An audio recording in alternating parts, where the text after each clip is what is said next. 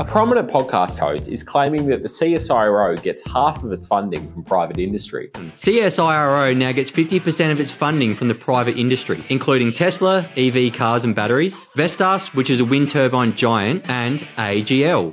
But that's wrong. Australia's public scientific research body actually receives more than 3/4 of its funding from federal, state and territory governments in Australia, most of which comes from the Commonwealth. Audited financial records show that 58.6% of the CSIRO's $1.722 billion in revenue for the 2023-24 financial year came from the federal government. A further 17.1% was earned in dealings with various federal, state and territory governments across Australia. Another $96.8 million, or 5.6% of the CSIRO's total funding, comes from overseas companies and governments. Less than a quarter of the CSIRO's annual revenue comes from private industry, with just $76.2 million coming from Australian companies in the 2023-24 financial year. So, the claim that the CSIRO receives half of its funding from private industry just isn't supported by the evidence. It actually receives the vast majority of its funding from governments.